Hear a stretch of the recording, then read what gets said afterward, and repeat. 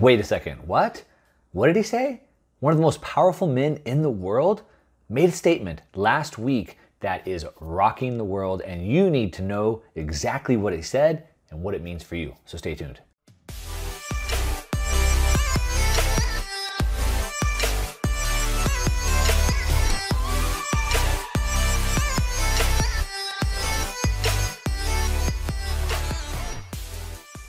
All right, welcome back. So today I am going to give you some breaking news. I wasn't planning this video, but it's breaking news because just a few days ago, one of the most powerful men in the world, the governor of the Bank of England, Mark Carney, made a speech, not just to anybody, but to all the central bankers of the world. They all got together and he made a speech about a bunch of things, but there were some comments that he said that are rocking the world and are going to drastically change things faster than you might imagine. And so I want to talk about that. So just last week, the Bank of England Governor Mark Carney, all the central bankers of the world met together in Jackson Hole.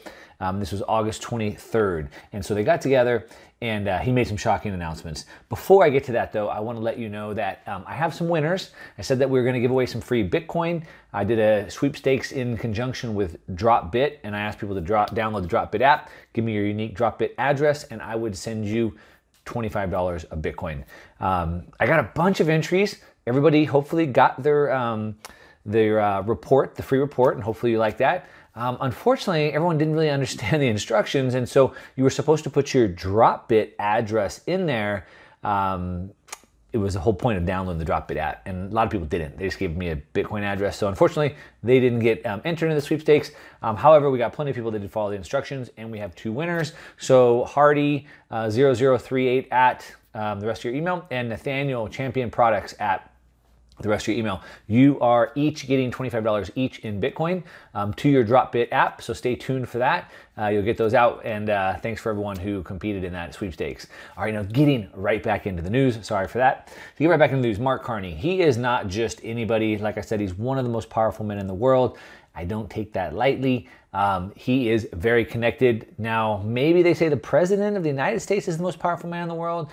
I think maybe the head of the U.S. Federal Reserve might be just as important, if not more important. And Mark Carney is definitely right up there. Now, he was formerly with Goldman Sachs, which is at the top of the heap. Goldman Sachs kind of rules the world when it comes to finance. When I say one of the most powerful men in the world, the reason why I say that is because a famous quote by Mayor Rothschild, and he said that, "I care not who makes a nation's laws. I only want control of the money." If he can take control of the money, he doesn't care who takes control of the laws, right? So that's why these guys are controlling the money. The United States Federal Reserve, and Mark Carney controls the Bank of England, another major superpower in the world. And so he was formerly with Goldman Sachs. He's been with the Bank of England as the governor there, and he is on his way out. The reason why I make that distinction as he's on his way out is because what happens is when people get to the end of their careers, especially when they're leaving the Fed or some type of a big position like that, they a lot of times will say stuff that they wouldn't say while they're in their job or while they're looking for re-election. And so a lot of times we get a lot more candid, a lot more truthful, open stuff. And so he's in that kind of role right now. Usually they wait till after they leave. He's in the process of leaving, but maybe that had some reason why he's making these statements. But basically, to the entire central banker meeting, he laid out some shocking proposals. And basically, he urged the world, the global system, to replace the US dollar with a Libra-like reserve currency in a dramatic revamp of the entire global monetary system, financial system. Massive. He said, hey, world, we should get rid of the US dollar. Why is the US dollar the reserve currency of the world? We need something better. He said that in the longer term, we need to change the game. Quote, we need to change the game. He said market forces are likely to force a rapid switch to reserve assets. He said in economics, things take longer to happen than you would think. And then they happen faster than you thought they could. Think about that. In economics, things take longer to happen than you think they will, but then they happen faster than you thought they could. So kind of like the 10 years that's been leading up to this, or maybe the 50 years of fiat currency experiment that we've been having. So it's like taking a longer time for this fiat experiment to break down or die, but then it's going to happen faster than you think it could. He says that when a change comes, it shouldn't be able to swap one currency hegemon for another. Hegemon, what does that even mean? So hegemon is like a leader, like a global reserve standard. So that's basically what the U.S. is. The U.S. dollar is the reserve standard of the world. So he says that we shouldn't be able to swap one currency hegemon for another. He doesn't want to see another reserve standard by one single currency. Big statements. Basically, what he said is that, but equally, blithe acceptance of the status quo is misguided. So people, bankers, politicians who think the status quo is okay, he says that they're misguided. They're missing the point. It's something that we talk about a lot with a normalcy bias. And normalcy bias is a condition where we think that whatever the situation that we're in currently is the way that things will continue to go. If the prices are down, they're going to stay down. If the prices are going up, the prices are going to continue to go up. If we've gone without cryptocurrencies, we'll never have cryptocurrencies, right? So the status quo, whatever is there, will continue to be. That's normalcy bias. And he's saying that blithe acceptance of the status quo is misguided. So he sees this happening, and he sees it happening in a rapid state. He went on to say that a new synthetic hegemonic currency, an SHC, so a synthetic hegemonic currency, so not a real hegemonic, but a synthetic one, would be best provided by the public sector. Wow. This is the head of the Bank of England, said this to the other central bankers. We're used to them talking bad. Christine Lagarde says we need to stop innovation because it's going to disrupt the financial system. But here he is right here saying that a new synthetic hegemonic currency would be best provided by the public sector, not by another government, not by a central bank, but by the public sector. He said that perhaps through a network of central bank digital currencies, kind of like what Facebook Libra has been proposing.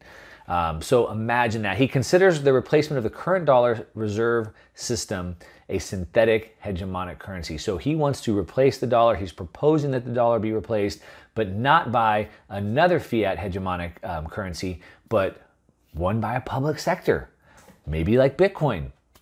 Think about that. Think about how big this is. Or maybe by Facebook. Facebook is a public sector. He went on to say that an SHC, which is the synthetic hegemonic currency, could dampen the domineering influence of the US dollar. So again, he wants to get rid of the US dollar. He doesn't want another nation or another hegemonic money to take its place. He wants it to be more fluid from a public sector. Massive, massive news coming from somebody like this. So is the game over? Is the fiat game over? Like I said, we've been in for 5,000 years, we've been seeing gold being the basis of money. We're 50 years into a monetary experiment. We're 50 years into this fiat currency that has no backing, has no value, and it hasn't been going good. As a matter of fact, it's been exploding since day one. And so does this mean it's over? Is this the beginning of the central bank reformation? Is he going to say, okay, everybody, let's switch over, and now everybody's accepting it? I don't know. I don't know if it's going to happen that quickly. Like he said, it takes a longer time, but then it happens quickly. But we do know that Bitcoin's 10 years of success is winning right now. I mean, 10 years it's been around, and it went from being a joke, it went from being illicit activity, it went to all of a sudden the President of the United States is tweeting about it, the head of the Federal Reserve is talking about it, and now we have somebody actually recommending to the meeting of the central bankers that it's time to get rid of the US dollar and go to something like this. So if you've watched the previous videos, we don't know what's next. We don't have a crystal ball. It would sure make it so much easier if we did have a crystal ball. So we don't know if it's going to be Bitcoin. We don't know if they'll go back to gold.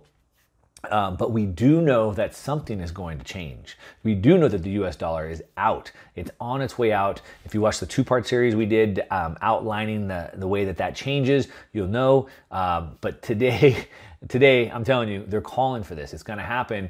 The establishment members are calling for it, right? So basically why they want to do this is everyone's trying to devalue their currencies. We've talked a lot about this. They want to make their currencies worth less money because it's easier for them to pay back, right? They can pay it back when money's hardly worth anything, and that's how they get out of the fiat system. Now, what's going to be done about all this? So what they want to do is they want to create another system, a non-fiat currency, and it could be gold, it could be Bitcoin, it could be some other type of cryptocurrency. But then what happens is the central banks can devalue against that. And as they devalue their currencies, it makes it super cheap for them to pay back their debts. So it's kind of one big game. They'll devalue the currencies. That's most likely what I think is going to happen. It's going to be very interesting. So the question is if the central banks are going to allow it. But I think they will, right? It's going to be a battle between the central banks and the governments, but I think they will. It's really the only practical alternative that we have, and we're already starting to see the central banks starting to promote or endorse cryptocurrency.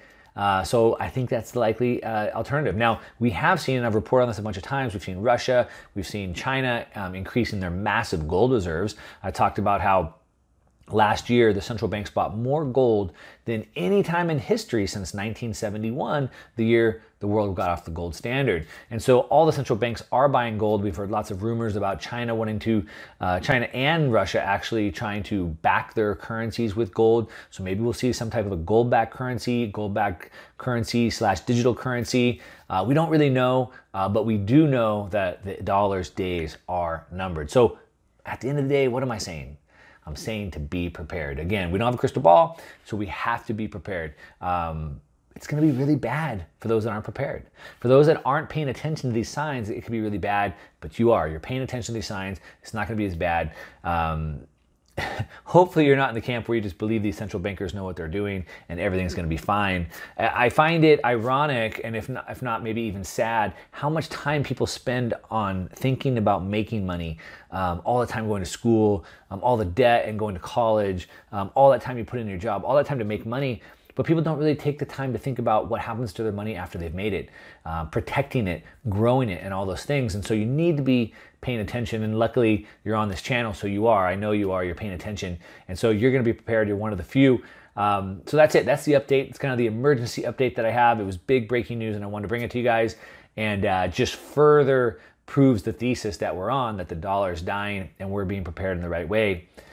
I'm going to be talking about over the next couple of weeks the way that I think is the easiest and probably the most effective way to be set up to take on these changes. Where to put the money. I'm breaking it down to what I call the 4 pillars, 4 different areas that you should be putting your money to protect it and also grow it in this transfer. So stay tuned for that. Now, if you like this video, give me some thumbs up on the video.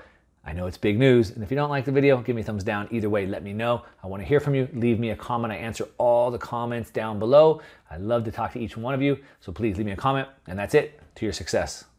I'm out.